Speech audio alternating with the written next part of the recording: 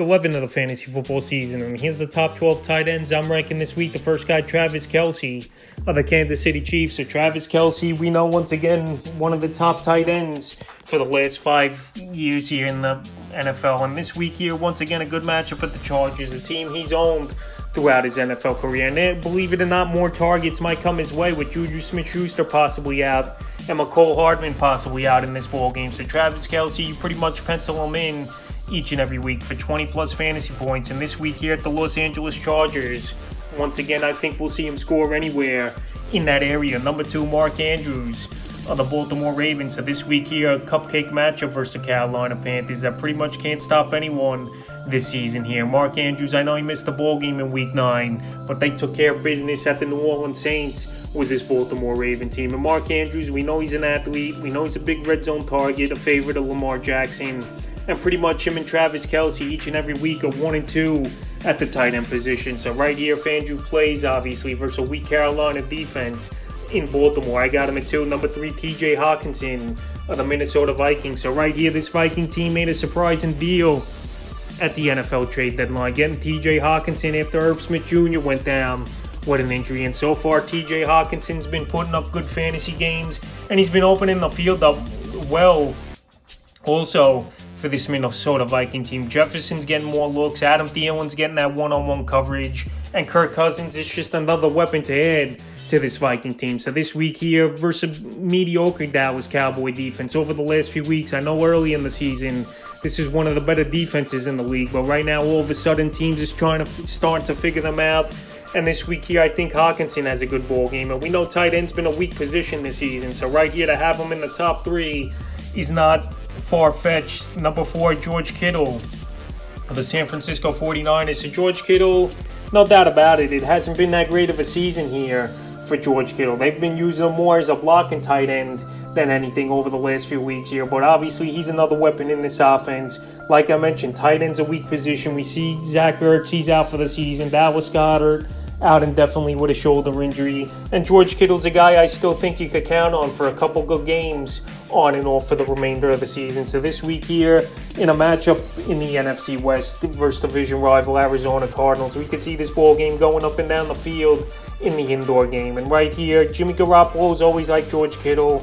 Maybe he's not 100% healthy, but this week here, I'm going to rank him high at least one more time and see what he could do with number 4 and number 5, Dalton Schultz of the Dallas Cowboys. Ever since Dak Prescott's come back off injury, Dalton Schultz in the last 3 ball games, 9 or more fantasy points in PPR leagues, with his best game last week with 16 fantasy points and finding the end zone. So this week here, in a potential shootout at the Minnesota Vikings indoors, which is always a great thing, these indoor games, especially this late in the season, where you don't want to deal with the cold weather and the rain or snow or whatever the case may be. Dalton Schultz here, favorite target of Dak Prescott. He's the number 2 option in the passing game, obviously, behind CeeDee Lamb. And this week here in Minnesota, I think he could find the end zone once again with 50 or 60 yards. Number 6, Cole Kmet of the Chicago Bears. So Cole Kmet, 3-4 weeks ago, he was a guy I said pretty much you drop off your roster.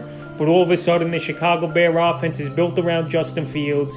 They're playing to his strengths. And obviously, Cole Kmet being a red zone target and a good weapon is playing to his strengths. And this week here, what a great matchup at the Atlanta Falcons. That can't stop anyone, obviously. I got Cole Kmet at 6. The last 2 ball games, he's got 4 touchdowns, and that's nothing to overlook. So right now, some people might think he's high in my rankings here as Cole Kmet.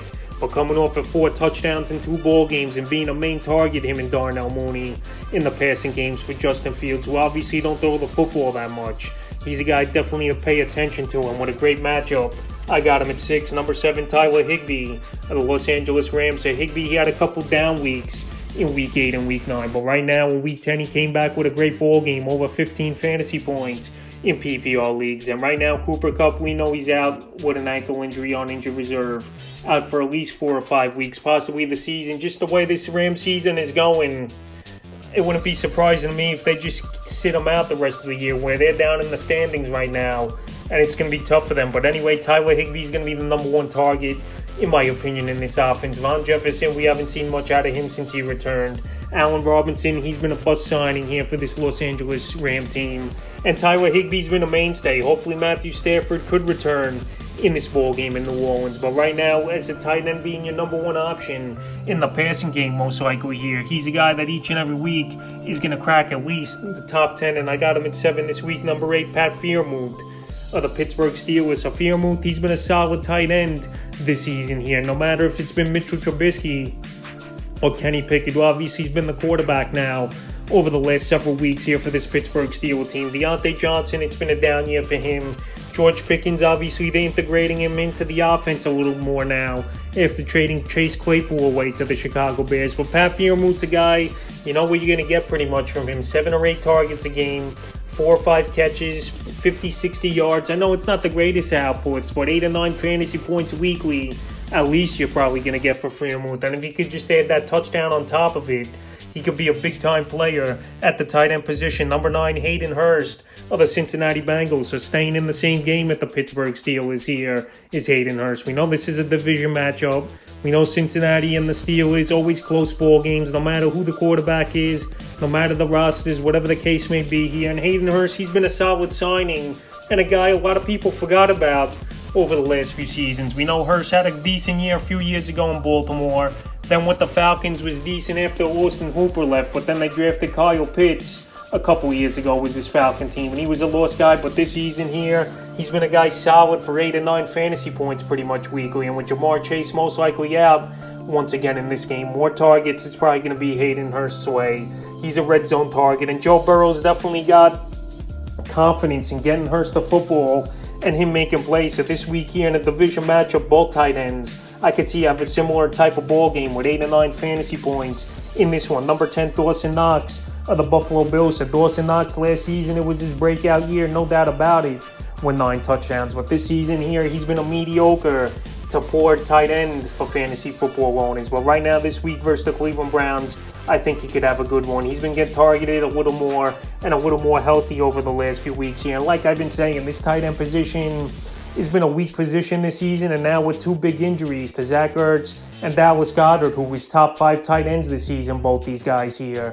Guys like Dawson Knox, they're going to appear on the list. And this week here, it's a pretty good matchup versus the Cleveland Browns, who pretty much haven't stopped anybody over the last few weeks. I think Dawson Knox, I'm not saying he's going to go out there and have a monster game, but I think 40 or 50 yards with 3 or 4 catches is definitely a possibility. And at this point of the season here, if you could just get that 8 or 9 points at the tight end position, you're going to take it. But also, he's a favorite red zone target, obviously, of Josh Allen, especially with defenses zeroing in on Stephon Diggs and Gabe Davis. Number 11, Gerald Everett of the Los Angeles Chargers. So right here, Gerald Everett, we don't know if he's going to play in this game. We saw him leave that Week 10 ball game versus the San Francisco 49ers in Everett. But right here, he's got a good matchup versus the Kansas City Chiefs, where they're going to have to throw the football a lot.